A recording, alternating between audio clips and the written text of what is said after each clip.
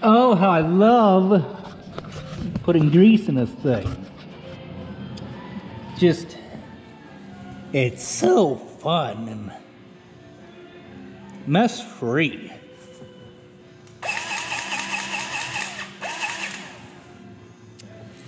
It just, I enjoy it.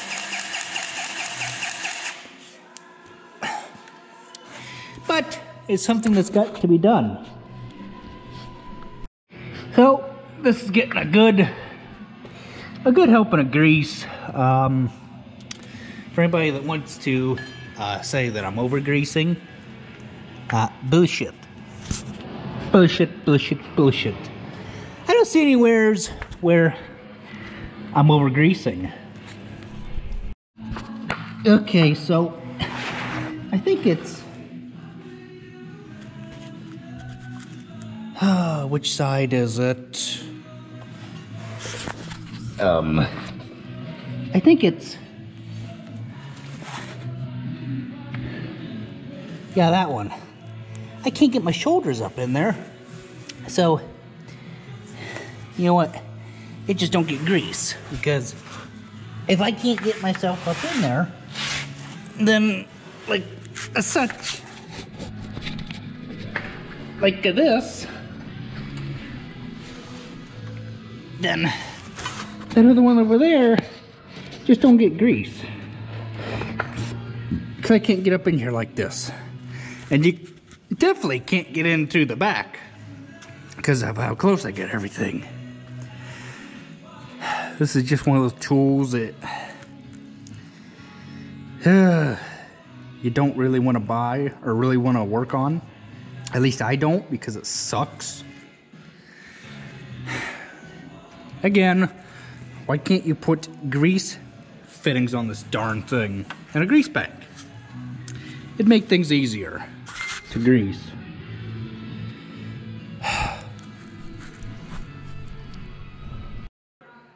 Why?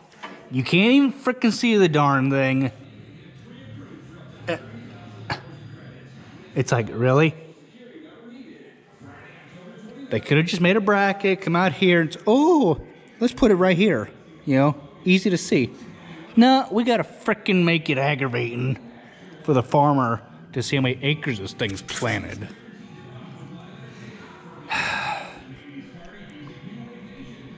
I hate greasing this thing. It's not easy. So we got the grain drill in the shop here, this John Deere 1590. Just got done washing it, Friday, and I greased everything. You can see the blue grease. I know, why use New Holland grease on a piece of John Deere equipment? But everything has gotten a good dosing of grease, so that it doesn't wear out. What I got to do is grease. Okay, is grease the third fitting, and oh, I see how that guy is. He's a twisty. Nope. Oh, I see how it is. You gotta push down on that little guy, and then there is a third grease fitting that you're supposed to grease on this thing. Oh, and it looks like it might be, yep, there it is right there. The third grease fitting. And you would come in down through here to grease it. So, okay. And then we'll readjust that back in the spring, that lever. Now I don't know, I highly doubt it, that they would put an adjustment. Oh, are you kidding me? You mean to tell me that there's an adjustment on this for the hay side of this drill? Oh, yep, every freaking one of them. Really? Good grief. And you can't even get your way down and through there because it's just, you ain't got no room to do nothing. Oh boy. This is just one of those things where you just want to just question yourself as to why you put so much grease on this thing that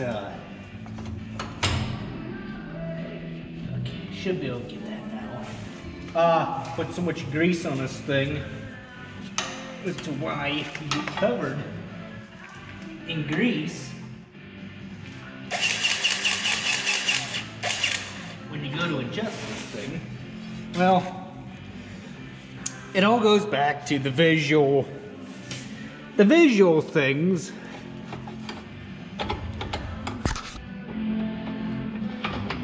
Oh gosh darn it.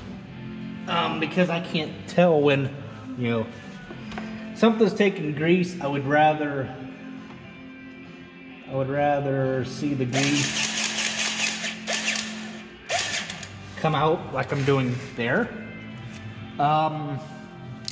Instead of, you know, not knowing that it didn't get grease. So that's why I do what I do. What I do when I do what I do. So I gotta go down through here, flip all these levers so I can get to the grease fittings underneath, like I showed you guys. There's a lever there, and all the rest of them got levers. Then you can watch me cuss and swear at doing those up at the front there. Ugh. So I think what I'm gonna end up doing is I'm going to save up my money. Yep, I'm gonna save up my bills, my money, not my bills. And I'm going to buy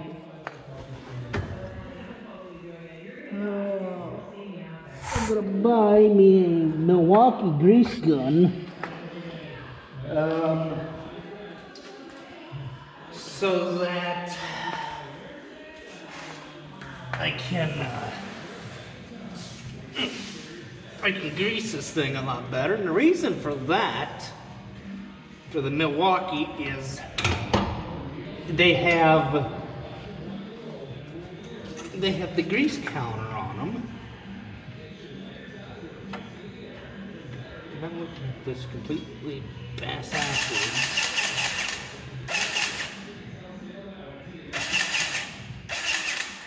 Oh, you stupid, gosh darn.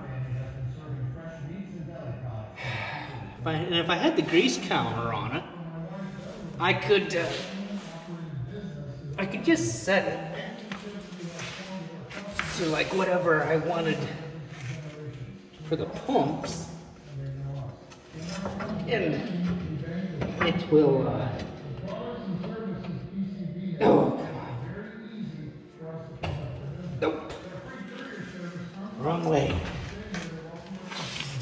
Gosh darn it. Yeah. Stupid piece of shit. Oh, it's not a piece of shit. It's an easy thing to work on, they say. Uh-huh.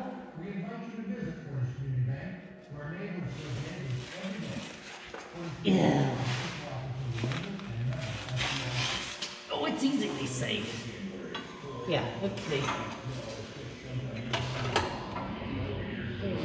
So it's not no guy like that. Problem is, you try and look at this stuff backwards. You never know. You never know just what the heck, how many pumps or whatever you're putting in it.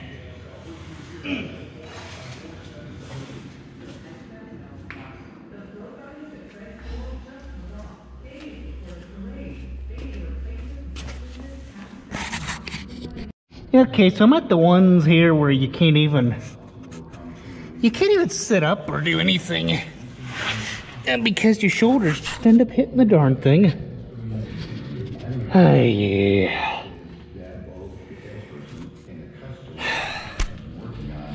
Maybe like put that back there. Roll my way back underneath this thing.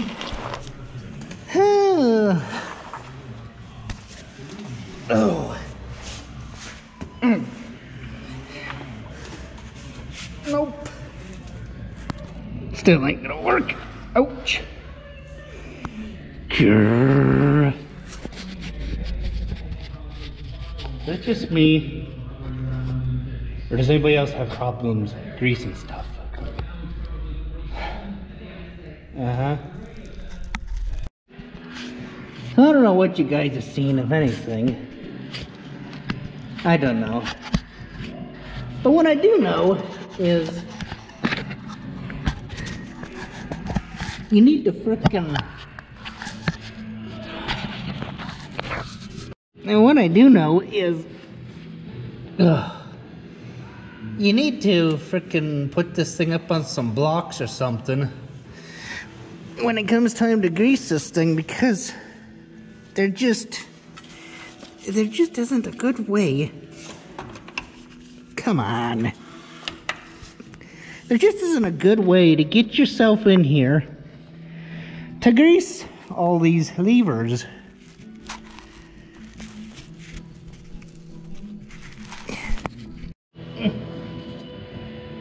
And I get this thing.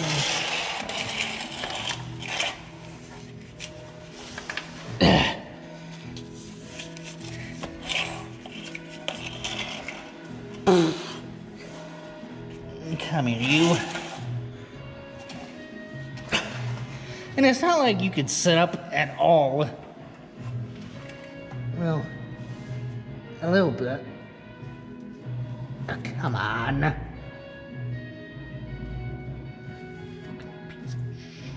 Shit.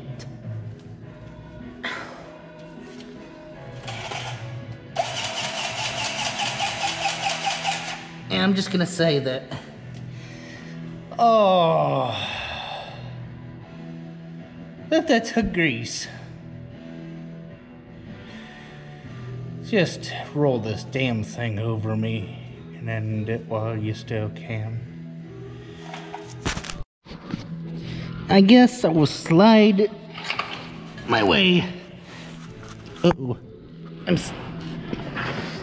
Maybe. Nope. Crap. We're putting the damn thing up on blocks next year because this just sucks. There's no good way.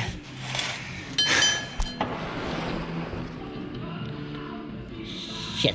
No, I lost count already. Gosh darn it. Now I understand why people drink.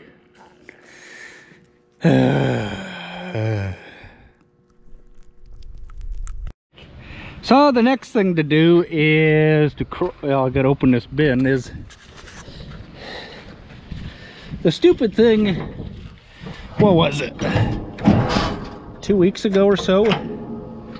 No, last week when it was real hot out, the darn bin heated up. So now I get to go up there with a stick and try and poke down all the feed. Yep, it's all to the one side. So I gotta figure out how to do this without losing you guys.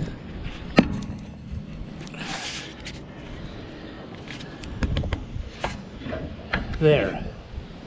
And then, where's my stick?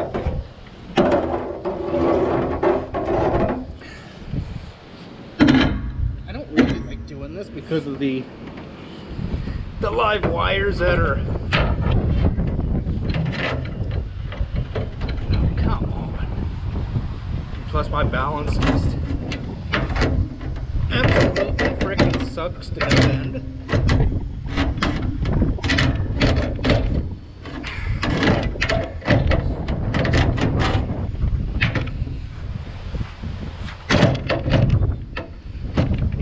freaking out right now.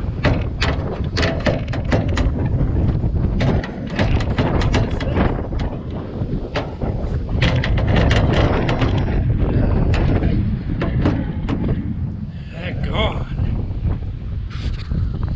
Where the heck did that mold come from? Daggone. There's something interesting you guys have never seen before is my grandfather had made those ramps. He made them specifically for backing hay wagons on the backing 2 flat wagons on themselves to make more storage space that way. We used to use those ramps to unload the generator that we have, and any other wheeled equipment. Basically, well, when my sister and I were in 4-H, we would use these to load and unload stuff out of the trailer. So we did like the blowers, the tack box we had, and the generator, and whatever other wheeled equipment needed to come out of that trailer and or go in went on these ramps. I mean, these things are pretty heavy duty. Like I said, I think I said it earlier, they were made, Grandpa made these. I don't know if he made them or he bought them like that somewhere, but to back those 2 flat wagons on each other to make more floor space for winter time. You could back one wagon right up on top of the other one. Just like this flat wagon here, we had, actually I think 3 or 4 of them. We sold the other 3 and kept this one for loading straw and stuff to go over across the road for the straw box. We got rid of those wagons because nobody wanted to work. It was hard to find help to stack wagons, let alone unload them. And still, nobody wants to help with unloading wagons today. In today's age and generation. Hello, guys. What you think you're doing?